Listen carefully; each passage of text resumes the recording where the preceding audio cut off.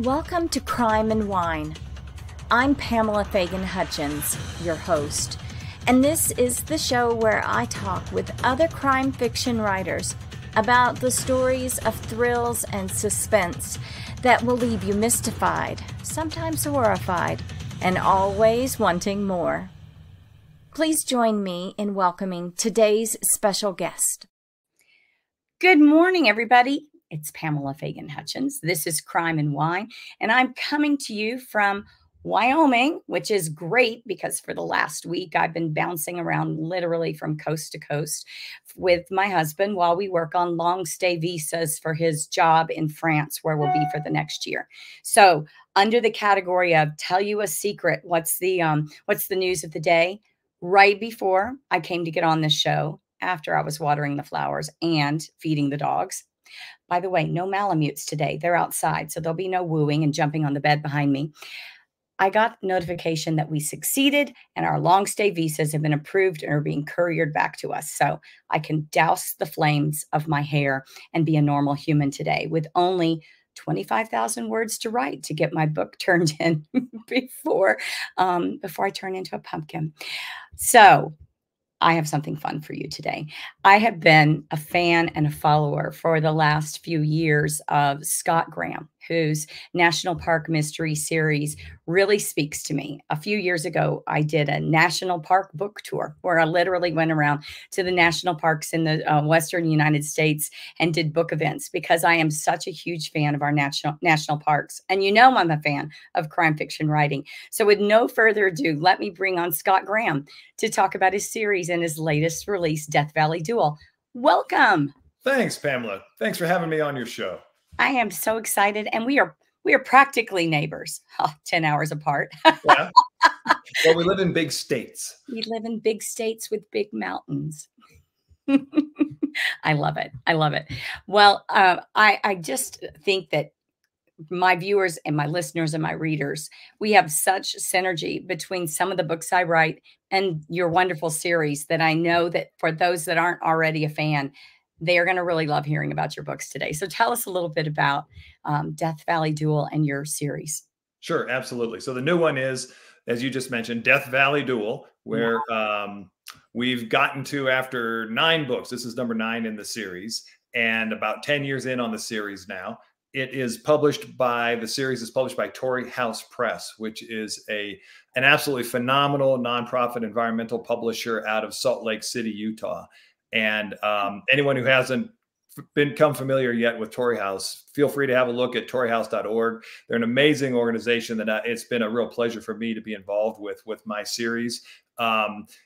They and I have worked really closely together to kind of build this series over time to what I think is I'm obviously a little bit jaded, but I believe Valley Duel is the best one yet.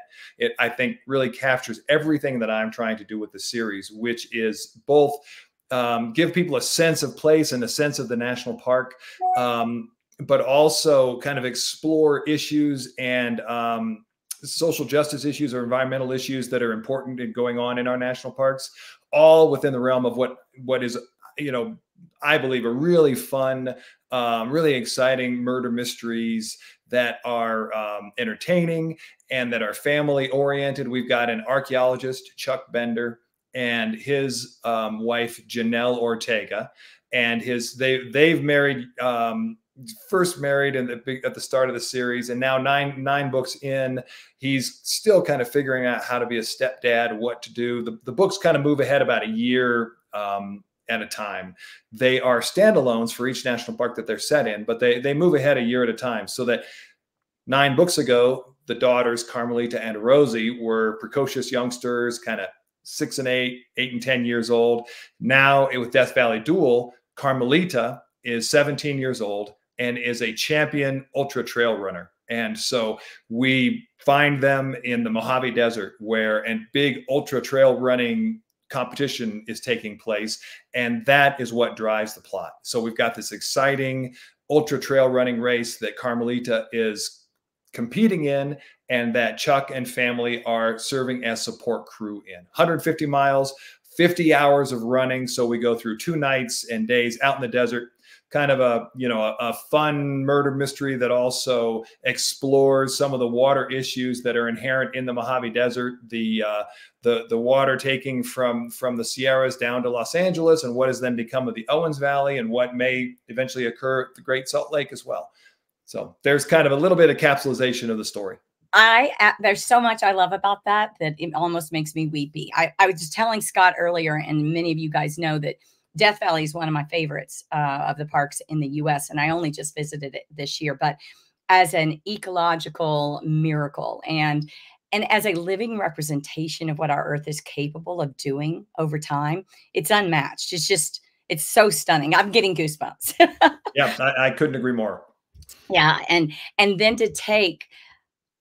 For me, I love writing and I love reading stories where an author takes something time bound, like a race, and puts us in the pressure cooker and combines that, in this case, that athletic, you know, performance that is going to be, you know, all encompassing, with a time bound murder mystery, with all of the forces of nature going on. It's like perfect. There you go. Yeah, and honestly, I knew I should have probably been using the ticking clock idea for a series for one of my mysteries earlier, but this is really the first time I've used that idea. And you're right, it's really makes a story move. It really gives jets to the story. And so I believe this story, that's one of the reasons it's I think being accepted so well. It's earning really strong reviews, is because it does have that ticking clock aspect to it. We know that the archaeological dig that Chuck is involved in, or the archaeological survey, I should say, is going to be resolved at the same time as the race ending. And we know we're coming to this climax, and there's that anticipation that made it really fun for me to write. And I think that comes through on the page as well. It is fun. And, you know, when you think about most crime fiction, you're generally boiling it out over a time period and giving time for things to happen. But sometimes you can just artificially crunch it down, like you've done with this book, and say, you know, all hell's going to break loose and it's all going to be right in this tight time frame. And right. It's so much fun. So much fun. Now, when you started this series, I know you've written other books before. You've written nonfiction and right. Stream Kids and things like that. But when you started this series, how did Chuck and his wonderful family, his stepdaughters and his wife, how did they come about? Where did they come from? Well, basically, as you said, I wrote nonfiction for a long time, always wanted to try my hand at fiction. I won the National Outdoor Book Award with my last nonfiction book, which kind of gave me the platform to be able to go out there and really attack fiction with some promise that I could get published if I came up with something that was publishable. And so I really put a lot of thought into the series before I went into it. And at the time, I was just finishing up being an at-home dad for about 20 years, doing lots of other things on the side as well. But my wife is an emergency room physician. She was the breadwinner. She worked nights, weekends, holidays, all of that. So I was kind of Mr. Dad hanging out at home, and I had a wonderful time raising two sons.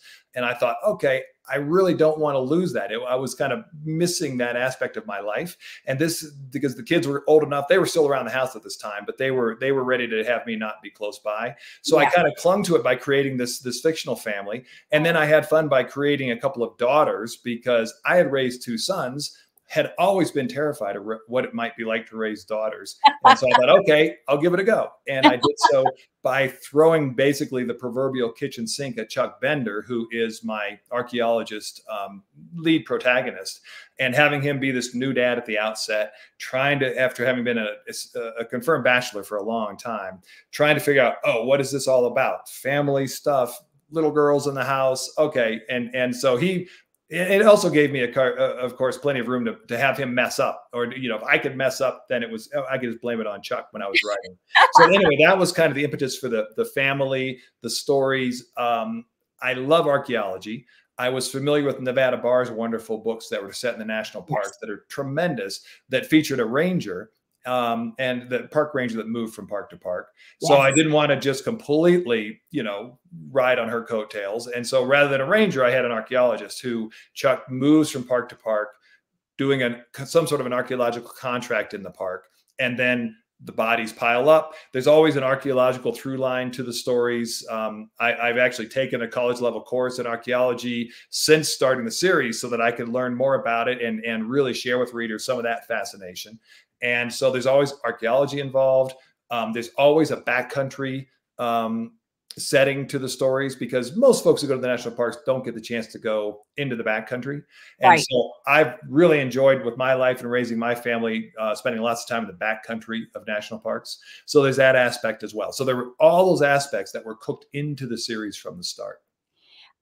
For those of you listening that are fans of my Patrick Flint series, you now see why I'm a fan of Scott Graham. The family element, the amateur sleuth whose expertise in a particular area can flow through the books, the backcountry experiences, you know, the wild and rugged places. So I really encourage you, if you are a reader of my Patrick Flint, that you are going to love this series. That's a guarantee for me right here. Hold on. I like it. Thank you. You're welcome. You're welcome. Amazon has been linking us for a long time. That's where I first became familiar with you, as you kept popping up in the people who read your books also bought Scott Graham. There you And go. I looked at him and I first thought, wait, I thought Nevada Bar, National Parks. I'm like, oh, archaeologist. Amateur sleuth, an unconventional amateur sleuth. And I was really into it from that point forward. Now, with this latest book, Death Valley Duel, are you into the extreme sports as well, like Carmelita is, or is that something that you chose because of the race and wanting to combine the plot line with the race? I am absolutely into outdoor sports, but I am not absolutely into ultra trail running. However, my wife and I somehow managed to raise a son who is into that sport. And so he's an ultra trail runner. He has basically gotten us to serve as, you know, talked us into serving as his crew for a couple of these 100-mile type of runs that go all through the day, all through the night, thousands and thousands of vertical feet up and down. And it, in fact, was at one of these races. It was like 2 a.m. and there had been these massive storms. My wife and I were set up, Sue and I were set up at the aid station that they come through. They have the various aid stations. They get checked medically. They have food ready for them. And then their crews are there to kind of help them change their shoes and socks if they need to kind of rehydrate them, reload their running vests with liquids and energy bars and that sort of thing. So we're there in the middle of the night at this aid station, and the people are wandering around. It's mile 70 of a 100-mile race. They're basically, the wheels are coming off, right? People are falling apart. They're wandering around. And the whole thing is just kind of this slow motion disaster as people try to finish this race. I mean, they've still got a whole nother marathon plus to go, but they've run 70 miles at this point. And I looked around and I realized, like, this is a perfect place to kill people, if you think about it, right? Because there's just this kind of cacophony, and it's just this perfect place to set a murder mystery. And so that was where the idea for specifically Death Valley was born, or Death Valley Duel was born, was during this race with my, you know, supporting my son. And that's why really the aspects of the race in the book are drawn right from those experiences. So they're real. And so if you're curious about this booming sport of ultra trail running, this is kind of a fun way to learn about that aspect as well.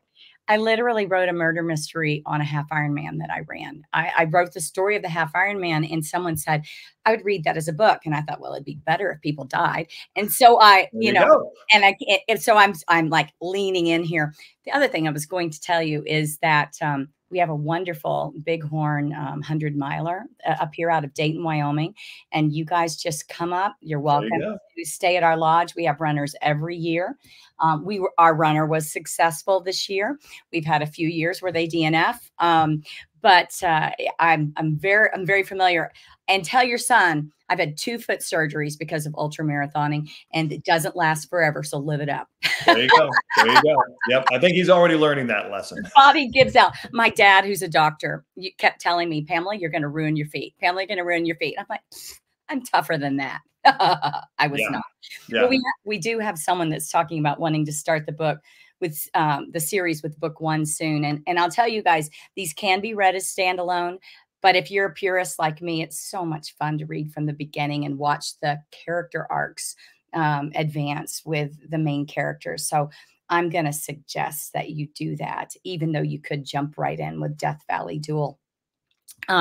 So segueing a little bit away from the series and the books and more about you as an author, which we've gotten a little bit about here, and you as a writer, we're going to move to what we call the speed round questions, where we talk with authors about similar questions, but get their unique experiences. Us crime and whiners love to, oh, that sounded bad. Whiners, crime and wine listeners, viewers, There you readers go. There you go. love to see how writers are the same and different. So are you ready? I'm ready. All right. So Scott, when you sit down to write a book, is it sitting down in one place, or do you have a nomadic writing style? How do you create your space for creativity? I write right here in this room I'm in now, and I bounce back and forth between an easy chair and a treadmill desk, and it works really well. Nice. That combo works great. Well, you got to get up and move around, or your body starts to have issues. Yep. And yet I use the treadmill desk for hours each day, and it was too much. And so now I kind of sit a while, treadmill desk a while. I actually have a timer set up so that I bounce back and forth every 30 minutes. I love that. I need to get one of those. My daughter has one. For a while I did like I set up my bike on a trainer over under a standing desk, but I found that I just sat there. Right. It was just another chair. and I tried a pure standing desk, and that didn't work because, again, you just stand there, and it was painful. But that slow walk that a treadmill desk gives you is amazing. That's really cool. The idea of a slow walk so that you can still, I'm going to have it's a special treadmill. You can find it online that's made only for walking for office work. It's not a jogger. It's a whole separate deal. No side rails, just a pad, right? Correct. Yeah. Anyway, I digress here, but see, you already got me on what's interesting. I already got you going. And now, if we had a 360 view of your office, are you maps? And, when you write, do you have all of the things about that park around you? Books? Are you a big research guy? Yep. I'm a big research guy. I have lots of books, but I think people know now there's so much that's on the internet. So I'm really kind of dual screen. I'm always kind of bouncing back and forth from the internet. I also go to the park before I start each mystery, spend several days there right beforehand, even if I visited it numerous times, just so that I've got it in my head. Google Earth can only do so much. I like being there in the season you're going to set the book. Does that make sense? Like you go and it's like, okay, that's what's blooming. Right. That's how it actually. That's exactly right. And that's exactly right. I feel this process. Plus, who doesn't need a reason to go back to one of their favorite national parks, right? Exactly. Speaking of which one's next? Can we tell? Yeah, absolutely. Nope. The series has been going really well. I'm proud to say that it's been supportive to Torrey House Press and the efforts that Torrey House Press is making on behalf of a bunch of young authors to bring up, diverse authors, a lot of Navajo DNA authors that they're working with. It's really a wonderful organization. And so no, my books are doing great for them. They basically said, as long as you want to keep going, we're going with you. And so the book I'm working on now that'll come out is Great Sand Dunes Massacre, set down here in southern Colorado, where I'm from, and playing a little bit on looking at Ted Conover's new book out that's called Cheap Land, Colorado, about people kind of living sideways out in the West and what that entails. So I think it's been a really fun and interesting kind of sociological aspect to the book that I'll be bringing. Very cool. We had a daughter that went to Adams State, and we love those dunes. There you go. My mother got her master's degree at Adams State as well in Alamosa. So Alamosa, yeah. There you go. Yeah, I'm just over the hill in Durango, southwest Colorado. Yeah, beautiful area. Our daughter swam there, and I believe it's the highest natatorium in the U.S. or in the top 2. So they love other teams to come in and swim there and exactly not be able to breathe. Oh, that's great. Yeah. Okay. So the next one is going to be the Great Sand Dune Massacre. And let's switch from massacring people and instead let's go and talk about what you would do if you weren't killing people in books. If you could pick for a day, a week, a month, a different career than being an author, another dream, what would that look like? You know, I love to travel. I think that's inherent in the national parks that I write, and I love sharing that aspect in that my love for parks in my books. And honestly, I wouldn't go too far because I would love to be a tour guide. You know, I would just love to be out there, kind of taking people around Europe, taking people around Africa on safari, you know, being the, obviously using the locals to give the local flavor, but you know, going with people that love to explore the world as much as I do and sharing the world with them. You know, I'm a real personable person. I think that'd be really fun. You and my husband need to meet. His post retirement gig in his mind anyway is that he tour guides our lodge guests and just takes them all over this area. He's 1/8 Arapaho, so he really loves digging into the local culture, the Native American culture, and getting out and seeing beyond just, oh, we went hiking today, you know, which is obviously wonderful to go hiking, but he really has a great love for that. So I'm feeling a lot of synergy here. There you go. That's great. Yeah, I see where your books are coming from. All of this. Now, if you were, hypothetically speaking, to win the lottery or an inheritance or somehow come into a lot more money than you ever dreamed, what would be the kinds of things that we would see Scott Graham doing with that money? You know, as I said earlier, I'm married to a doctor, so and she loves what she does, and they pay her adequately for what she does in the emergency room, and so we have a nice life, and we you know, we're one of those fortunate folks here where we don't lack for anything, and so I would immediately, if I won anything like that, I would turn around and give it away. And honestly, I'm so proud of what I've been a part of with Torrey House Press that a good chunk of my money would go to Torrey House Press. They are doing amazing things. And what you do when you give to organizations that are supporting the written word, then you basically are kind of multiplying that money, because and this goes for Torrey House Press or any other organizations that are out there, you know, pushing story and pushing words out into the world. You are kind of multiplying what you give. And so I would see giving to those types of organizations, torreyhouse.org at the top of the list, because I know how great they are, as what I would do if I were to have that happen.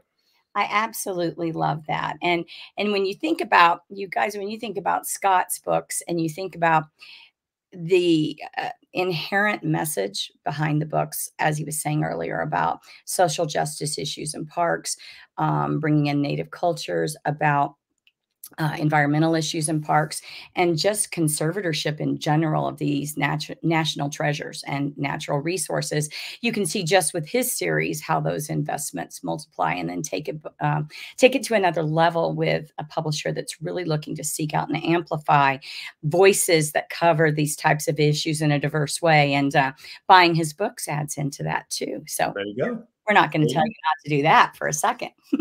Absolutely.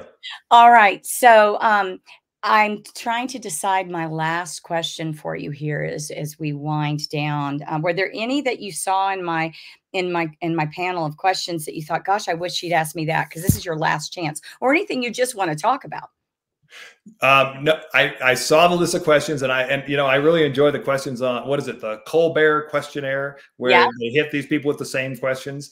And you noted in your preview to me that these were questions that you were going to ask in rapid, you know, fashion. And I thought, okay, I'm not going to look at them because it's more fun just to be hit. So I purposely didn't look at them. Okay. So then I'm gonna hit you with a quick one. Is there anything in your office of special whimsy or significance that you'd want to share with us? I see a kachina behind you, for instance. Sure. And something with feathers coming out the top, or what is that? Yeah, that's a chicken there. But the kachina, yeah, the kachina is absolutely special because it ties into what we've been talking about. My wife has been a physician on the Navajo reservation for many, many years, and so that's actually a Hopi kachina. If people are familiar with the Hopi reservation, which is completely surrounded by the Navajo reservation up on their four mesas, and that's a healer up there. So bought specifically from one of the master kachina creators on the Hopi reservation. you know, like I said, she works down there. We've got a second home down there. I say down there, south of Durango, on the New Mexico-Arizona border, in the midst of the reservation. Kind of Four Corners area. Exactly. Yeah. But yes, but you know, that is special to me, and because that really speaks to what I'm trying to bring to my series. It's a real multicultural series. I've got Chuck's wife, I didn't get to mention, Janelle, is Latina, and it's based on years that my wife and I have spent, Sue, working overseas in places like Guatemala. So I speak Spanish. We did all of her medical training in Albuquerque, New Mexico, a multicultural melting pot. And so I bring all of that, I think, into the series, and it's what makes it fun. Woof, woof, woof. My husband's a Lobo. There you go. Okay, there you go. So we've got all kinds of dual alums. Sue graduated from UNM Medical School, so you know it well. Yes, yes. For those of you guys, we're talking about University of New Mexico, and I don't meet a lot of other people married to Lobos, so everyone's a Lobo. Right. That's right. So one of the things that I love about exploring these great Mountain West areas is that there's so much history that still is really, really ingrained in your modern life because of the reservation setups, where you've tried to preserve culture at the same time as our country has tried to eviscerate it, right? For a lot of time. In fact, my husband's Arapaho native was someone taken off the reservation in the 1870s and adopted out to a white family. So, you know, you look at these histories in our families, right? In our communities. Here in Wyoming, we've got a reservation that was a Sioux reservation, and it's Wind River. And the United States government brought the Arapaho in and dropped them right on top of it and made it, oh, hey, I know we promised in our treaty with you that this would be your place, but guess what? These people you don't even really like, now you're going to share with them because that's what we think is right. You know, so you have these, like the Hopi being surrounded, you know, these things that aren't natural to the nomadic existence that they had before and the way in which they flowed in and out of each other's spaces. So I think it makes for a wonderful melding of past and present and future. What's going to happen? So I'm sorry, I just went off on a tangent. No, but that's exactly what I've tried to explore in really in various ways in all of my books. Yosemite Fall, I think, talks about that issue most directly, but also Arch's Enemy, set over in Utah, Mesa Verde Victim, which is all about NAGPRA, the Native Americans Grave Repatriation Act, and all of those things. So people who read my books will, I hope, learn a lot about what I've sought to learn and share in my books about the Native experience, both past and present. You'll have to tell your wife that one of the books in my Patrick Flint series is about him going and being a medical provider on the reservation. So I must have been channeling Sue. There you go. There you go. All right. Well, thank you so much. This has really been a delight. A delight for me too, Pamela. Thanks so much. You guys go check out Death Valley Duel and the entire National Park Mystery Series, Scott Graham's wonderful books, and hope to catch you on here again sometime, Scott. I'll look forward to it. All right. Bye. Thanks again, everyone. So you guys, I think by now you see there's been a secret behind the scenes connection between Scott's books, my books, Scott, Pamela, that neither of us ever knew until today. And I think you're really, really going to love these books. I am super excited this week to be bringing you 2 shows. So tomorrow I will be back with Doug Pratt and his Chase Gordon series, a total change of pace. We're going to go into a marine adventure world. And by marine, I mean water. But some of the same things about conservation and about stewardship combined with excitement and murder mystery. So it's going to be a fun week. I'll see you back to tune in for that one. And until then, I'm going to go get something done with this awful hair. And I'm going to do, I think I'm going for 30 pages today on the next Jen Harrington, Wyoming Mystery, Walker Prairie. So go out and pre-order that. Before I let you go, I do need to remind you that Crime and Wine is copyrighted and solely owned by Authors on the Air Global Radio Network. We're a digital media corporation with over 4 million viewers and listeners in 153 countries.